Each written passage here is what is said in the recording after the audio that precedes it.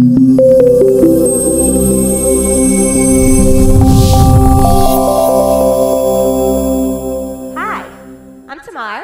this is Donna, and we're the Dapple co-founders.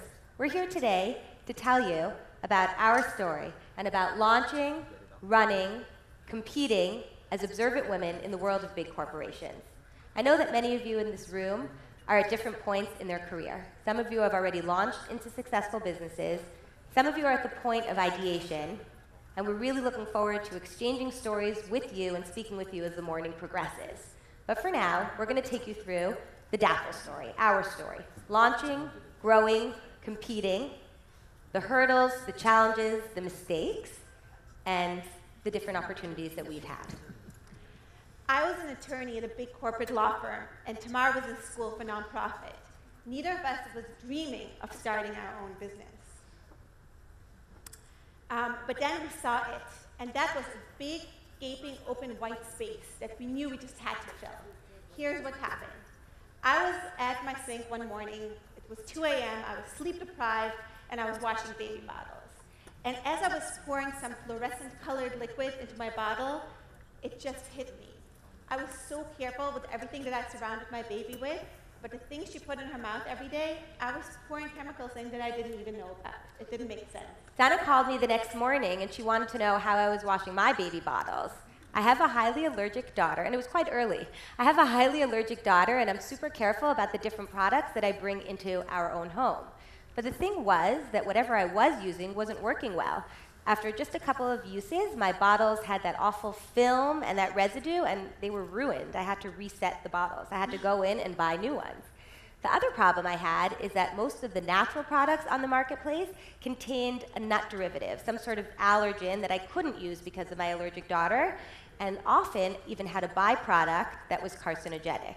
So I knew we were onto something here. The two of us got thinking. 4 million babies born in the US every year, and not one product that really focused on that cleaning challenge to get rid of the film, the milk, the odor, in a baby-specific, baby-safe way. They say that necessity is the mother of invention. So if you're still looking for your idea, the best place to look is in your own lives. What are you missing? What can you improve on? What frustrates you? How can you make it better? But be careful, the idea that you pick may soon come to define a big part of who you are. So Tamar and I are known as the baby cleaning experts, and I don't even like to clean. We have a good friend who started a company called Boogie Wipes. And yeah, you guessed it, it's a wipe to clean little noses. The business did phenomenally well, but the two moms behind the business became known as the snot experts. They embraced it, but not everybody would.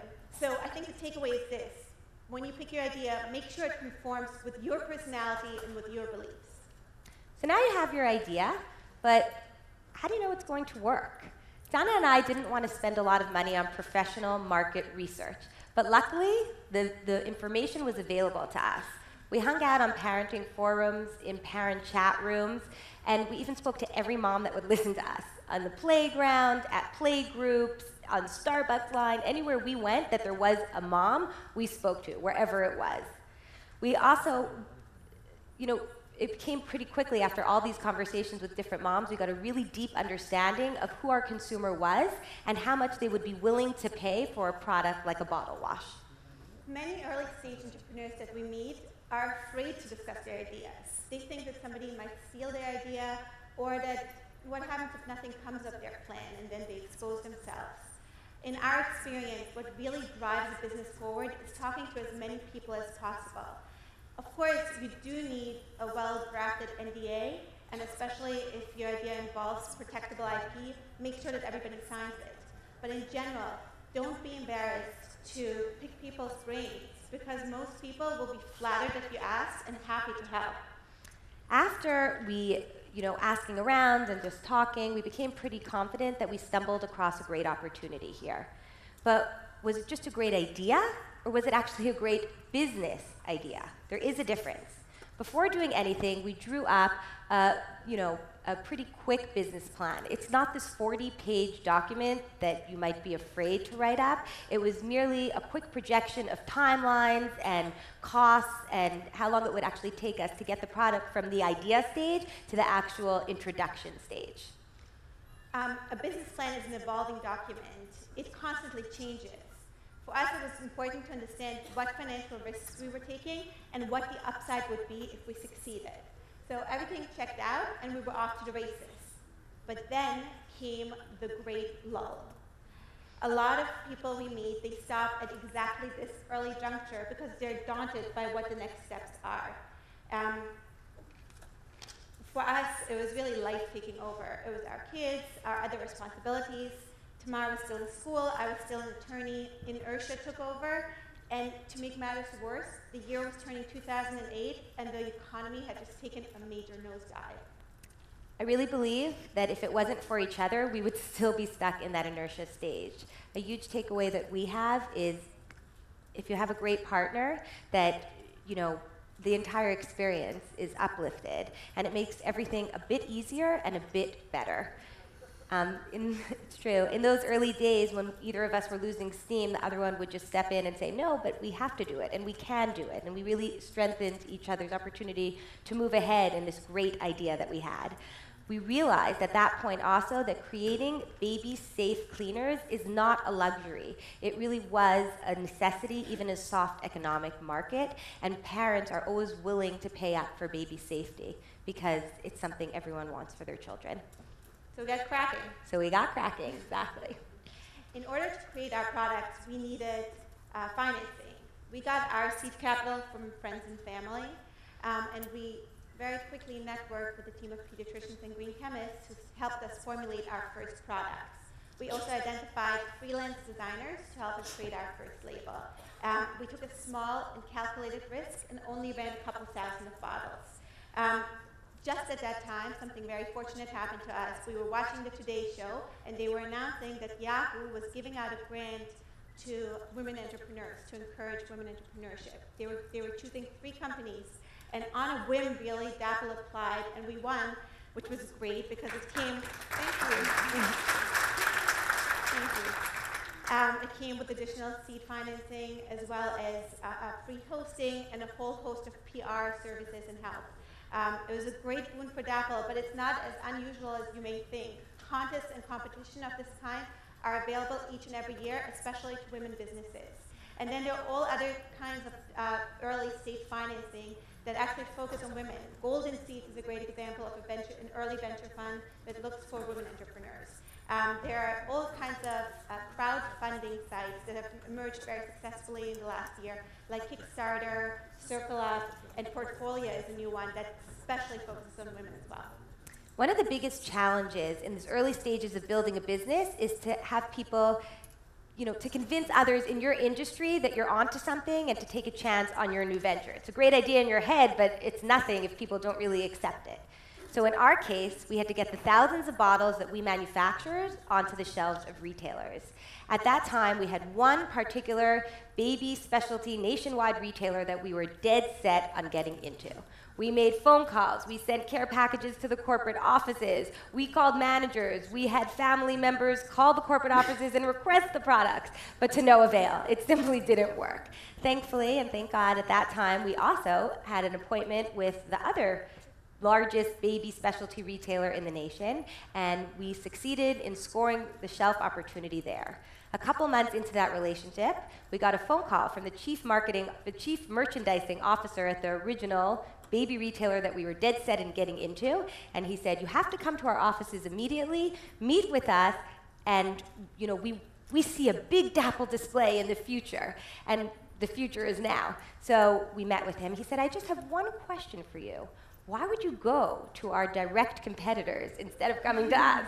And I said, well, actually, that wasn't the case. We tried to get into you. And he said, which managers would turn you away? This is a great opportunity for us.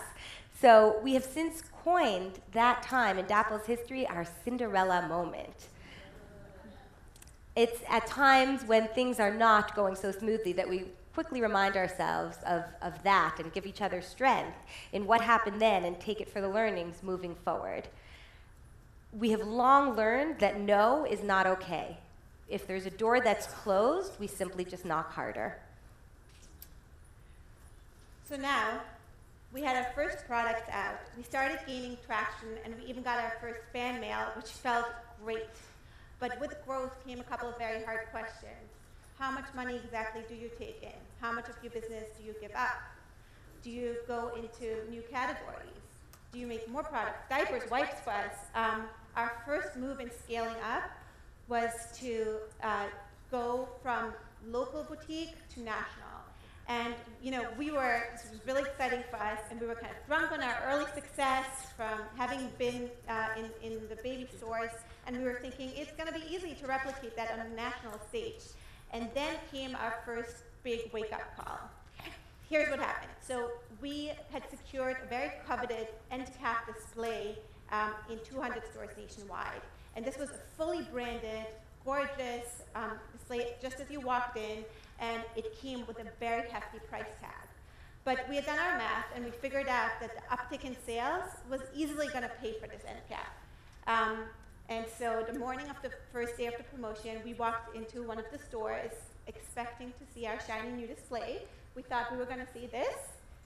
Instead, we saw this. Now, you can imagine how crestfallen we were. Here, we had just shelled out a lot of money, and I don't know if you can see, but Procter & Gamble was actually reaping the benefits of our promotion. If you're in the acceleration stage of your business, you have probably encountered these type of growth pains. Scaling up can be super painful and even very costly if you're not prepared properly. So our lesson here is you just have to be prepared for the growth. Not just think about, the growth, but you actually have to do things and have plans set in place. Otherwise, it can be extremely detrimental to the growth of your company. For us, help came from very unexpected places. They say it's a dog-eat-dog world out there, but we've actually experienced the exact opposite. We found that the help came from the other entrepreneurs in our exact space, and oftentimes even moms. They were willing to share their knowledge and insights and their growth pains with us to help prevent the same mistakes that they've had. One of the great programs that we learned from one of the fellow mompreneurs was about a brand ambassador program where you could work with local moms in different areas or other people in different areas to go in, check on products, and they were willing to barter this for products and even a small cash stipend. So they would go in, they would visit the stores, they would make sure that our end caps were set, they would check that products were in stock, and they would even hand out products and samples to local mommy groups and other moms. For us, what I would really recommend is that you should never be intimidated by the success of fellow entrepreneurs. You should talk to them. I would encourage you all in this room to make a wish list of people who you would want to mentor you. And yeah, it's true, some of them won't be helpful or willing to help, but you'll still be able to tap into some people who are willing to help, and soon enough, you're going to be in the position where you're paying it forward and you're mentoring other fellow entrepreneurs. For us, the biggest challenge in growing was redefining our own roles. When we started Dapple, Tamar and I did absolutely everything. We worked with the chemists in formulating our products, but we were also taping boxes, applying for UPC codes, stacking pallets. We were the founders, we were the CEOs, we were the CFOs, the operation managers, the personal assistants, the warehouse people, you name it, all rolled into one. And at that time, people would always ask us how we defined our roles. And Don and I would just look at each other and smile because we didn't have time to think about how we defined our roles because we were just doing everything. Thankfully, and thank God, things did become overwhelming. But we're so thankful for the experience that we had because we have a deep understanding of every aspect of our business, which is extremely important for people who are going and starting. We get what it was to have the ideation, and get it actually onto shelves.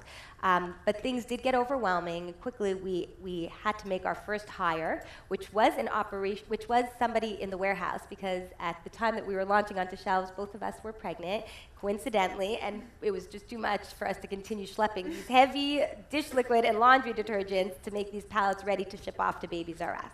So quickly thereafter, other hires happen, logistics manager, sales hire, and we realized that we had great responsibility because people were counting on us. We were paying benefits, and not only that, they were relying on us for their salaries. Furthermore, the issue of letting go was difficult for us because Dapple was our baby, and when you have your baby, there is a sense of control that you have to let up if you're going to continue to build and get to the next level of your business. We certainly made some mistakes in hires, went too fast at times, but generally, I think the rule of thumb when you're thinking about expanding your team and growing your business is look for people who share the same values and thoughts as you do, but bring a completely different skill set to the table, because they'll complement you and continue to help grow the team in a healthy way. So once we started making our name for ourselves, these guys, remember them? They started noticing. And soon enough, there was a Palmolive bottle liquid as well. And to make matters worse, a beautiful and very famous celebrity started joining the ranks of our competition and making baby cleaners as well. These people have very deep pockets, and they have huge marketing machines behind them in a very commoditized space that we play in. So how exactly do we compete? It's a two-part answer. It's all about your identity, and it's all about your innovation. Stay true to yourself and your core ideals. Dapple is a mission-driven business, always was and always will be. We wanted to make sure to surround our babies with healthier products and healthier ingredients. That will never, ever change.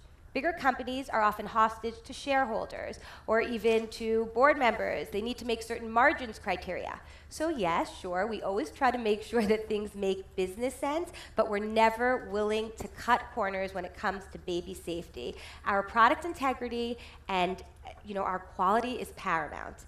Our customers know this, they trust us, and they've quickly joined the bandwagon and become loyal to our brand. They trust the real moms behind the business.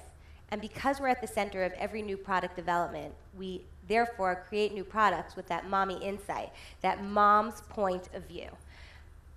That's just something that the big guys have not caught on to and can't catch on to because they don't have that mom insight and that deep connection with the people who are actually buying their products. They couldn't establish that authenticity with the people buying their products, so we've seen the bigger guys, the Palmolive, the products that they're introducing come and quickly go. No matter what industry you're in, our takeaway for us is that if your business idea is a good one, you'll always have competition. That's a good thing. Competition is a good thing. So go back to your founding ideals. Go back to the reason and the mission that you started your business and stay true to it. Don't compromise and don't imitate. But there's another side to the story as well. Once we started having competition, we weren't the only game in town anymore. We had to cement our position as innovators in our category, and we had to come out with something that the others didn't have. So for us, that meant refreshing our look and creating new products. Here are some of the results. I hope you like them as much as we do. As a smaller company, you have a big advantage in that you're nimble. The big players, they're so slow. They have to jump through so many hoops and layers in order to get things done. You can be fast and innovative. So to the big elephant in the room, how do you run two businesses simultaneously? The one at work and the one at home. As moms, yes, we have not cracked the secret of work-life balance, and there is that constant struggle of being able to be in both places at once. But the biggest takeaway that we have is that at either location, whether you're at work or you're at home, you have to fully immerse yourself with your surroundings. You have to say, you're with the kids, try to put away your phone. You're at work, try not to worry about not spending time with the kids, because it does all work out. When we started this, we had no idea where it was going to take us and how much of our lives would be defined by what we're doing, but what we do know is that we would do it over and over and over again. So looking around this room, we're actually inspired by all of you and by the speech that Chaya made. We just want to raise a glass, basically, and say, here is to all the women in this room, learning from each other and strengthening our position through each other in both the workplace and in our homes. So thank you.